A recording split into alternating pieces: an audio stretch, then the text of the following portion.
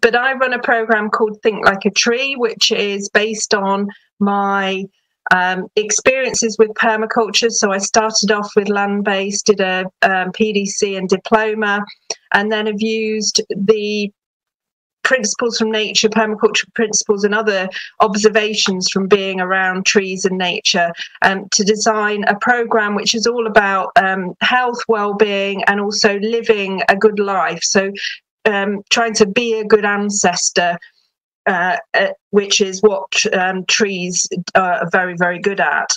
And I wanted to share this particular photo, creatively responding to change, as obviously a coppice tree which has resprouted, and it looks terribly brutal, doesn't it? And what we find with coppice trees is they've developed this growth mechanism in response to being browsed by large herbivores.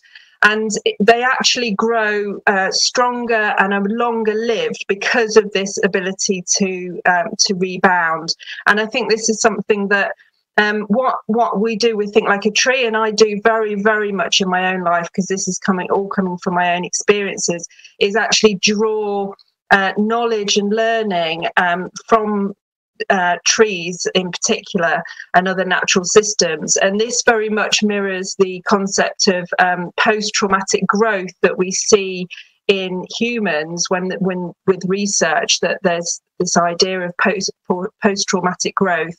And I think there's nothing better to illustrate that than a coppice tree. This cactus is incredible. The natural principle from Think Like a Tree, and which is also one of the principles in my book, is know that life is a struggle. And one of the things that I've been learning about recently is something called grit, and it is a really has been shown to be a really strong factor in resilience. And that's, this cactus has 14 million seeds, and only one of which will grow into an adult full-grown plant. So that is, I think, a massive definition of grit. But I see that a lot in permaculture, in people that I meet, in that there is this this kind of desire to keep moving forwards. And I think that's because we have such a strong sense of purpose, and not simply because we know what the problems and the issues are in the world, but because we also can see that there are solutions. And we can see that there are solutions sort of in two ways. One, because permaculture is all about mimicking nature. And we can see that it works for nature. 3.8 billion years of this amazing abundance around us. It is, you need no better success story, really. But we've also got this fantastic success story of all the projects around the world and in the UK as well that we can build on. So it's such a source of strength for us, kind of as we cope with any problems that arise. And of course, one of the big factors in resilience is to have a support network. And we know that the support networks and the projects and the association and everybody is within the permaculture community. There are those support networks in lots and lots of different ways. So one of the things that Ryan asked me to talk about was the new online courses from the Permaculture Association, and these were already in the pipeline before COVID. But I think that with moving things online, it's created a lot of opportunities that people can access permaculture in different ways. There are different courses which you can go and have a look at them, but there's a Designing for Resilience course, and this is a brilliant idea, that you've got a taught course, so you've got a tutor that works through the course with you, but you've also got the option of a course without a tutor that's just at your own pace. So this is also creating opportunities for employment for tutors as well. And then there's a second strand to this idea of the Permaculture Association courses, which is the collaboration with other practitioners. So any permaculture teacher or somebody who is in a relevant discipline can put a proposal to the Permaculture Association to say that they would like their courses on the PA platform, and that's exactly what I'm doing at the moment. So there will be, I think, Like a Tree Natural Principles course coming on the platform, and this is a great example of collaboration, because for that the course provider gets the platform included in the price, and then pays a percentage to the Permaculture Association for hosting the course and promoting it as well. So there's real kind of economies of scale of getting together and promoting lots of courses, you know, together, because obviously we can have all this amazing content, but it's actually getting it out there and getting people onto the courses that is the bottom line, really, to promoting this.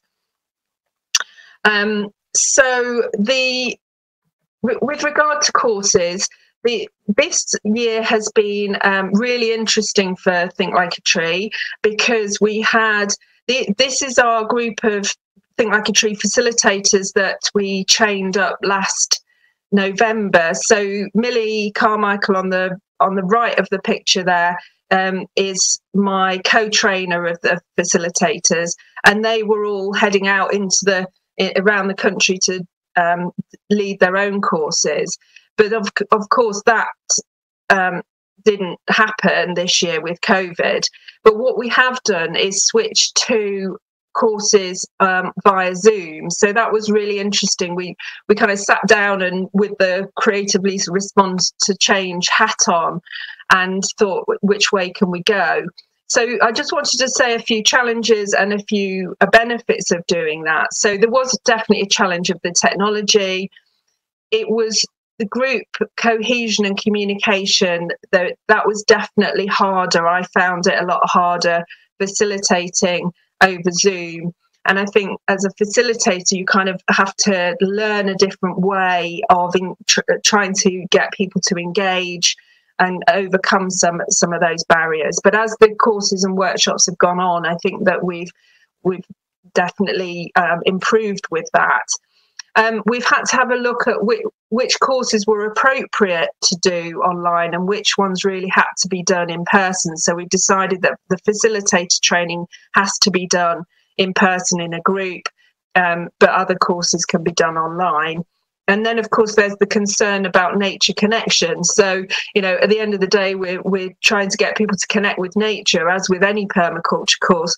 How does that fit in terms of running courses? And what we've done with ours is to have a break in the middle, send people outside, asking them first if they do have access to some kind of outdoor space, and then asking them to do a task. So there's some kind of nature connection, and we also get people to bring bits of nature in to have next to their computer. But there have been real benefits from that as well. So the ability to attract a new international audience that we'd not had before. We have asked people. I do say on the my website, please don't fly to any of my courses. So it's been brilliant to have people from Australia, America, Japan, lots of places coming on the courses. And there's an accessibility issue as well, because I live with a chronic illness, and I know that there are quite a lot of courses that I haven't been able to access, and in the past I've done courses that I haven't been able to complete because of health problems. So I think we mustn't underestimate the fact that this really is increasing accessibility, and therefore not to lose that when we go back to being able to hold courses in person, and perhaps trying to have that balance. And I think that just to kind of conclude, you may have seen some people, Katie Shepherd, for example, writing about learning from people who have chronic illnesses and disabilities, because we were confronting a lot of these challenges that everybody has had to confront during COVID. We've been confronting them for years in terms of, how to access things when you can't leave your house. So I think that is, I really, really hope that learning from people who have got that wisdom continues after things return to being able to do a lot more in person.